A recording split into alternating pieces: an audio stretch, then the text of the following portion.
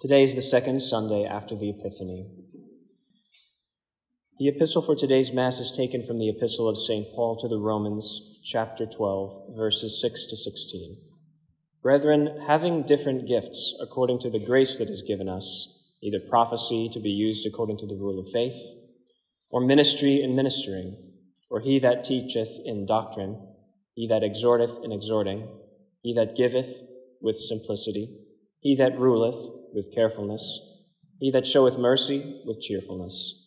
Let love be without dissimulation, hating that which is evil, cleaving to that which is good, loving one another with the charity of brotherhood, with honor preventing one another, in carefulness not slothful, in spirit fervent, serving the Lord, rejoicing in hope, patient in tribulation, instant in prayer, communicating to the necessities of the saints, pursuing hospitality. Bless them that persecute you, bless and curse not. Rejoice with them that rejoice, weep with them that weep, being of one mind one towards another, not minding high things, but consenting to the humble. Please stand for the Holy Gospel, that taken from St. John, chapter 2, verses 1 to 11. At that time there was a marriage in Cana of Galilee, and the mother of Jesus was there. And Jesus also was invited, and his disciples, to the marriage. And the wine failing, the mother of Jesus saith to him, They have no wine. And Jesus saith to her, Woman, what is that to me and to thee? My hour is not yet come. His mother saith to the waiters, Whatsoever he shall say to you, do ye. Now there were set there 6 water pots of stone, according to the manner of the purifying of the Jews, containing 2 or 3 measures apiece. Jesus saith to them, Fill the water pots with water. And they filled them up to the brim. And Jesus saith to them, Draw out now and carry to the chief steward of the feast. And they carried it. And when the chief steward had tasted the water made wine, and knew not whence it was, but the waiters knew, who had drawn the water, the chief steward calleth the bridegroom, and saith to him, Every man at first setteth forth good wine, and when men have well drunk, then that which is worse. But thou hast kept the good wine until now. This beginning of miracles did Jesus in Cana of Galilee, and manifested his glory, and his disciples believed in him. Thus far the words of today's Holy Gospel. Please be seated. In the name of the Father, and of the Son, and of the Holy Ghost. Amen. Today I will make some reflections on the subject of today's Gospel, the wedding at Cana. The setting for this Gospel is not the wedding ceremony, but the wedding feast, that is, the extended formal meal that took place after the wedding ceremony. Today we would call this the dinner, which is served at the wedding reception. The fact that our Lord and his Blessed Mother were there meant that the wedding reception could not possibly have been like most modern wedding receptions, where there is almost always very indecent dress and behavior, horrid and disgusting music, wild partying and debauchery. If it were like this, then they certainly would not have dignified it by their presence, since their presence would have seemed to condone these things. So the first thing to consider here is that it is possible and not difficult to have a wedding reception which is holy, decent, and pious, a reception that our Lord and Our Lady themselves would be quite happy to attend. Next, one might be inclined to think that the Son of God, through whom all things were made, to whom all power in heaven and earth had been given, sent into the world to conquer the power of the devil and to redeem and sanctify souls by his death on the cross, who would rise from the dead and ascend into heaven, one might think that he might not have the time or interest to attend a simple wedding feast of an obscure couple in a small town in Galilee. But no, that is not the case. He chooses to go to it. Why does he do this? He does this first to show that it is a very virtuous thing to give public support to couples by being present at their wedding. And second, he does it to bless and sanctify the holy state of matrimony. Our Lord foresaw that marriage would be routinely attacked in history by heretics, not only attacked as a sacrament, but also attacked as a natural institution. Time does not permit me to mention all the errors that have assailed the Church in all these centuries in vain attempts to destroy marriage. But in our own days, the most devastating of these attacks was, without doubt, the 1983 Code of Canon Law, the official legal code of the modernists, promulgated under John Paul II. This law book, which was originally an idea of John the 23rd, has been in effect in Novus Ordo contexts now for 40 years. In it, the traditional Catholic distinction between the primary purpose of marriage and the secondary purpose of marriage has been removed with surgical precision. The traditional Catholic teaching is that marriage has a primary purpose and a secondary purpose, also called primary end and secondary end. The primary end is the procreation and education of children, and the secondary end is for marriage to be a mutual support for the spouses and a remedy for concupiscence. Remedy for concupiscence means that without marriage, the human race would commit many sins of lust because of the effects of original sin. Marriage gives the spouses a legitimate, ordered context for the fulfillment of those desires which would otherwise be disordered. Now, this is a great good, but it is not the greatest good of marriage. It is a secondary good. The secondary end is subordinate to the primary end. The mutual support and remedy for concupiscence is good, but it is not as great a good as having children and raising children. Children are the primary essential purpose of marriage. Now, this attack on the essential subordination of ends, which is really an attack on children, was a goal of the modernists long before Vatican II. They were seeking it even in the days of St. Pius X. This is because the modernists have always loved impurity. Their most consistently taught position on moral matters is that sins of impurity are not grave sins, or perhaps not even sins at all. Indeed, it is not only that they love impurity, they want to legitimize all impure things. But one thing stands in the way of them achieving this goal: the Church's teaching that children are the primary essential purpose of matrimony. They hate this teaching because it necessarily means that acts not ordered to having children and raising children, which is to say all sins of lust, are sins against the natural law and are gravely sinful. However, the modernists could not outright dismiss this teaching as false, since that would too obviously give away their position.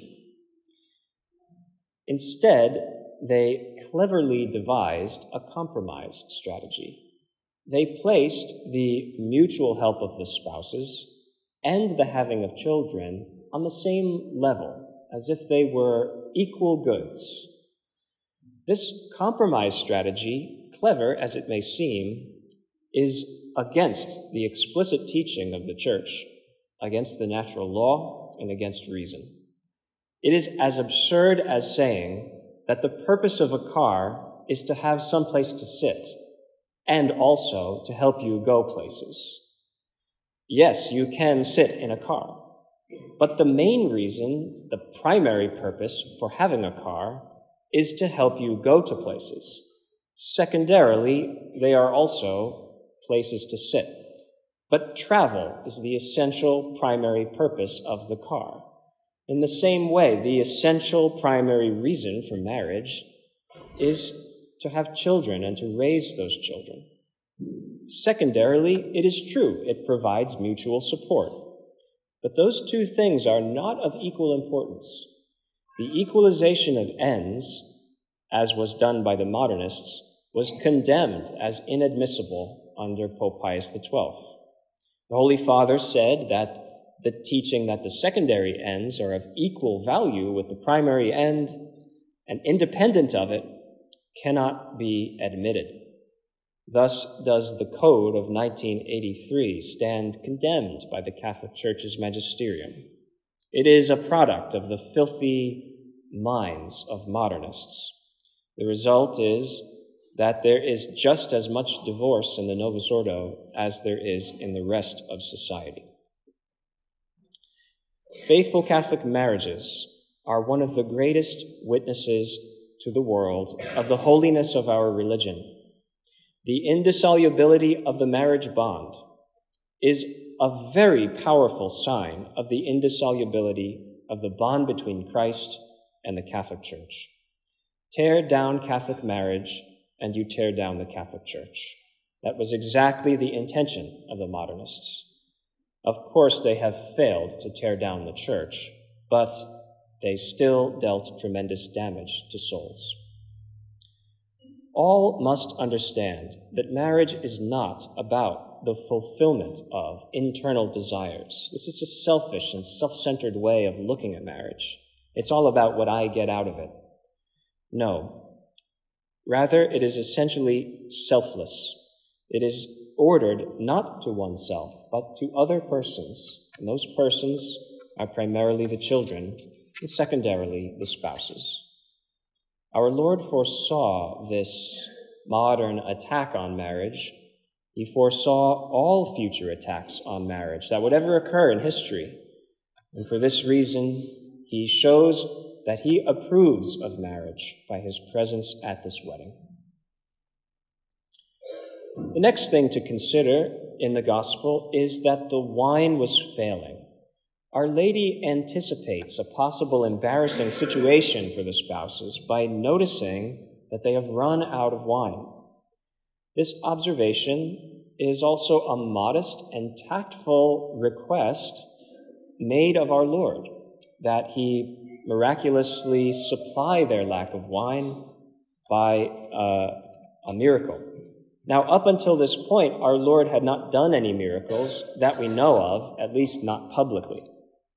He had not yet given to the public the external proof of his being the Messiah.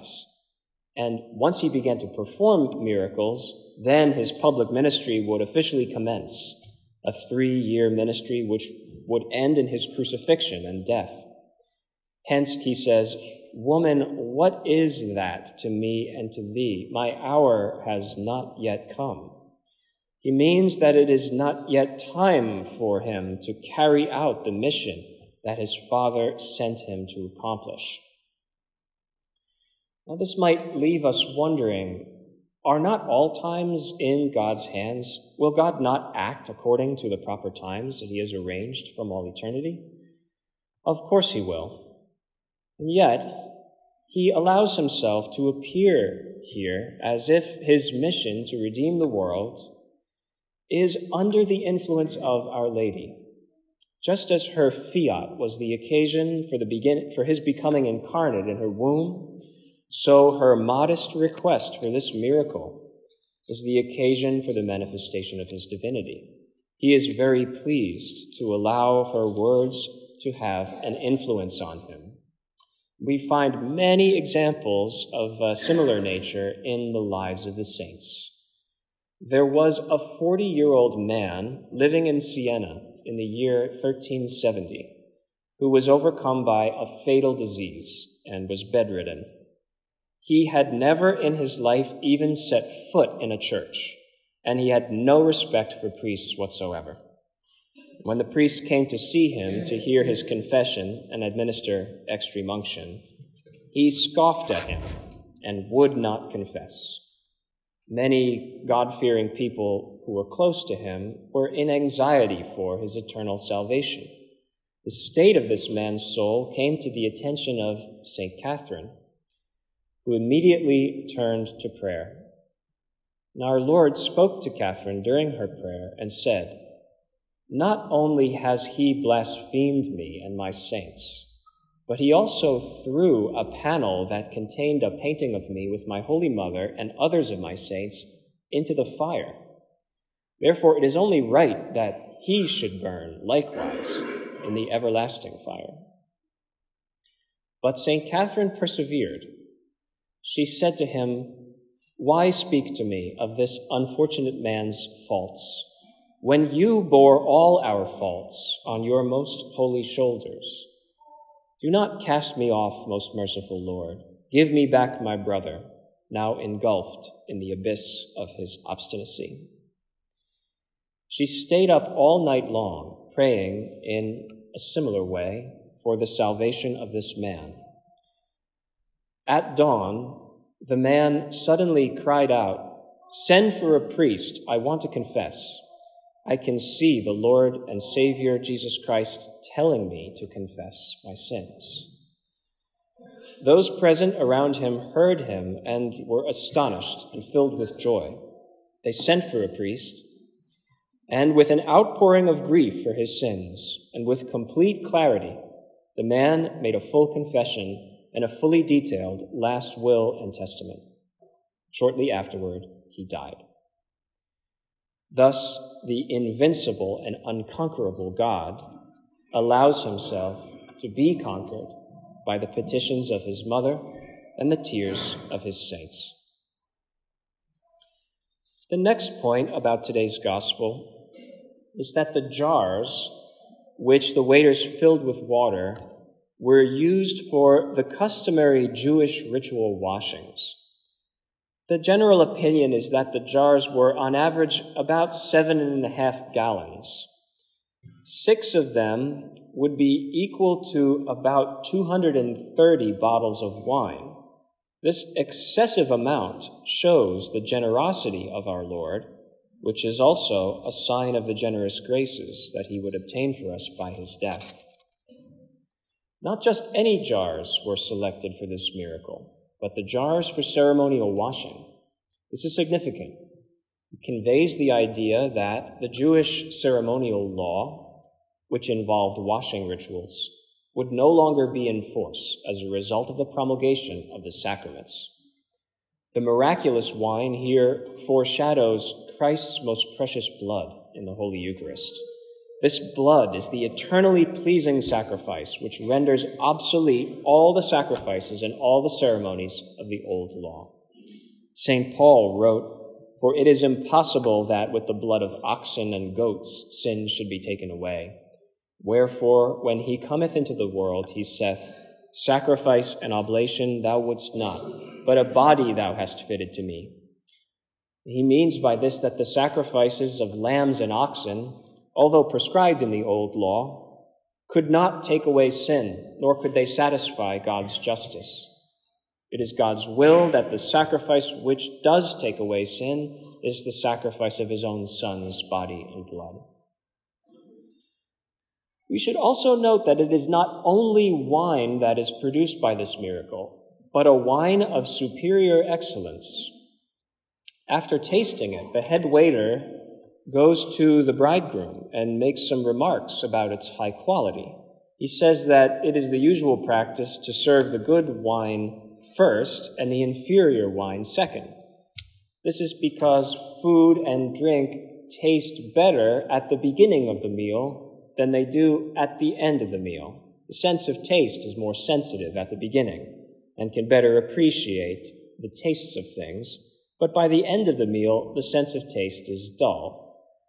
But in this case, the good wine is served at the end of the meal instead of the beginning. There's a deeper meaning to this. The miraculous wine of superior quality symbolizes the blood of our Lord, which is shed not in the beginning of history, but in the final age of history. And the old wine of inferior quality symbolizes the blood of the animals offered in the old law, which, although foreshadowing the new law, did not take away sin. and the old law was served first in history, whereas the new law is served last. We conclude this reflection by mentioning the fact that the couple who were married at Cana chose to honor Our Lady in a special way at their wedding reception.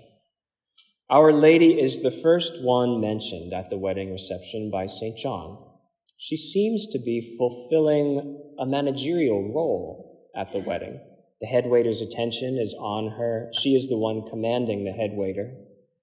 We can gather from this that this couple was very close to Our Lady, and that they have chosen to honor her does not go unnoticed by our Lord. He is, of course, always pleased when his mother is honored. And so it is only fitting that our Lord should will to express his good pleasure to the spouses by performing this miracle for them. If our Catholic marriages also honor Our Lady, then she will obtain for the whole family graces from her Son in the same way that she obtained the wine of superior excellence for the spouses in Cana.